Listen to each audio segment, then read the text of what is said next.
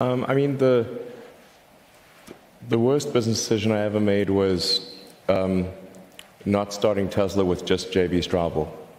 Tesla was a shell company with no employees, no intellectual property. When I invested, Isn't there another issue right at the heart of the development of the Tesla Model 3, where Tesla almost went bankrupt?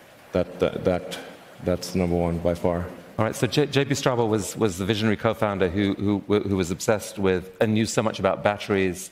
And your decision to go with Tesla, the company as it was, meant that you got locked into what you concluded was a weird architecture now of this. There's a lot of confusion. Tesla did not exist in any.